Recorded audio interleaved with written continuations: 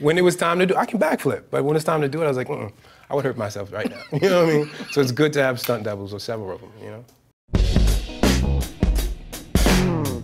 Bushmaster, what makes him so scary? I hope you never have to find out. Mustafa, are you ready for the Marvel fans? Like, you're a huge part of Luke Cage season 2. Yeah, I don't know. I mean, you know, because I haven't experienced it, but yeah, I probably can. Prepare yourself. Prepare myself. Yeah, every Comic-Con after this is going to be different. It's going down? Yeah. All right. Cool. How does it feel to be part of the Marvel Wiki now? It's super cool, kind of surreal, you know? Because I used to like watch all the Marvel Universe anthology magazines, so it's like the same thing but digitized. So like I can imagine thumbing through there and seeing myself. It would be just like, and some kid, it's like, yeah. This is amazing. Yeah, it's super cool. It sounds like you were a pretty big comic book fan growing up, am I right? Yeah. Okay, so what did you know about Bushmaster before you got the role?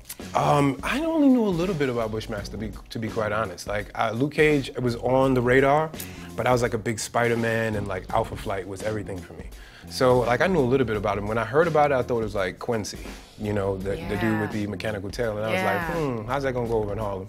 Yeah, a tail on a black man in Luke Cage probably would not go down well. Yeah. I actually said that to Cheo. I'm like, please don't let this be his brother with the tail. He's like, no. Like, that's a hard one. Now, what was your favorite comic book character in Alpha Flight? The twins. Really? Yeah. Wow, why? Was it their powers or just I just like that, yeah, I always wanted a twin, you know what I mean? Somebody who I could just like do everything with and sort of knew the ins and outs of me, and that was cool. I have twin brothers. It's overrated. Really? It's probably because I'm the only girl. Yeah, you jealous. That's what it really is. Tell the truth. Tell the truth. No. They're not fun because they're little brothers. They're not fun. Oh, yeah, twin little brothers. It's like having puppies or something. Exactly. Yeah. Oh, I'm calling them that. I ain't starting nothing.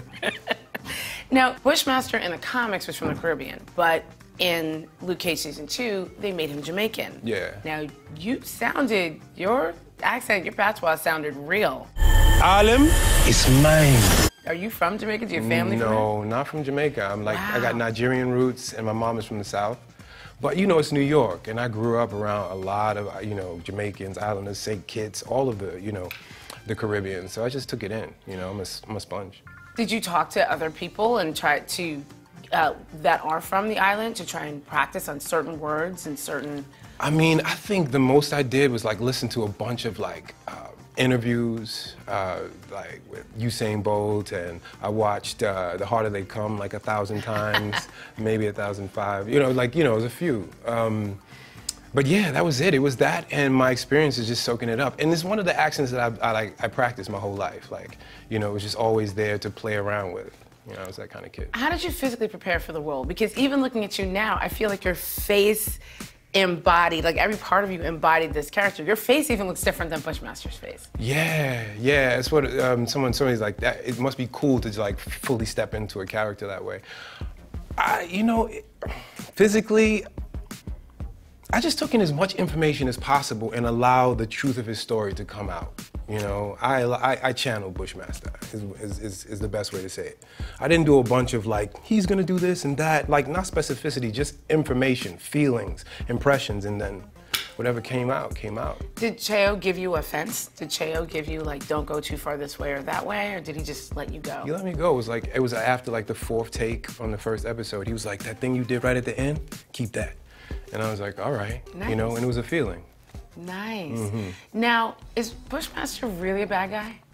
I don't think so. Why? Well, first off, you can't judge your characters. You know, that's rule number 1 as an actor. But I feel like all his motivations are noble. You know, you have to ask yourself, if you're put in that same situation and those things happen to you, what would you do? You know, and those are some big life events to like just swallow and go about your day. You know, so I think like overall, he wants the best. Like, he's looking out for his people, is what he's thinking, you know, and it's just an overzealous way of doing so. Now, you live in Harlem. So what was it like shooting a project in Harlem. Like super cool, like the best homecoming ever, you know? You didn't have a big long commute, I'm assuming. Well, sometimes, because you know the stages are in Brooklyn. But Yeah. yeah, you know, I had the luxury of walking to set a couple days. Yeah. That's lovely. Now, we interviewed Cheo, and he said he praised your physical work. In fact, in the trailer and in a few scenes, I couldn't tell the difference between you and your stunt double. Now, do you know capoeira? I've done some capoeira. You know, not like, I haven't mastered it by any stretch of the imagination, but you know, I'm a real physical dude. I like to move every day. So that backflip was you in the trailer? No, that would be dangerous. And we did that at like 1 in the morning. I'm like, nah, when it was time to do, I can backflip. But when it's time to do it, I was like, I would hurt myself right now. You know what I mean? So it's good to have stunt doubles, or several of them, you know? Oh, did you have several? We have a couple. Okay. A couple, yeah. Now, that means there was some training involved.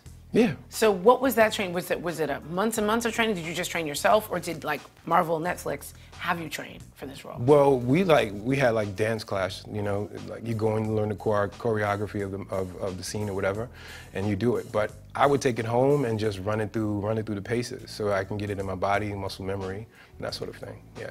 So Awesome. It was not that much training, to be quite honest. I just had to go home, look at the videos, and just, you know, shadow box mostly.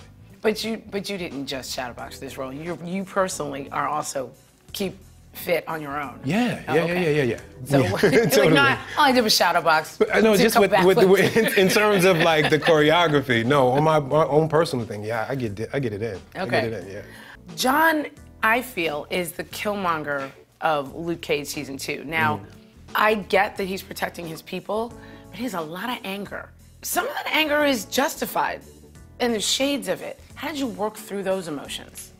Like you have to think about your character as being completely right, and in that you stop judging, and when you stop that judgment, it's just like a regular conversation with anybody. Like there's varying levels. I'm going to talk to this person differently than that person.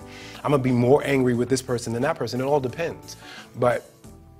Yeah, it's just coming from a headspace, you know, and like, it's hard to explain. It's an internal process, really, about allowing and reflecting. Dorian Missick, who is in this season, Simone Missick's husband, asked me to ask you. Apparently, on YouTube, you are giving some poetry and some singing. Oh, yeah. Do you have any poetry for Luke Cage? Did you have any raps that you came up with for Luke Cage? I didn't come up with any for Luke Cage. They didn't ask me, but you know, if they ask me, I'll do it today. You know, but yeah, that's another story.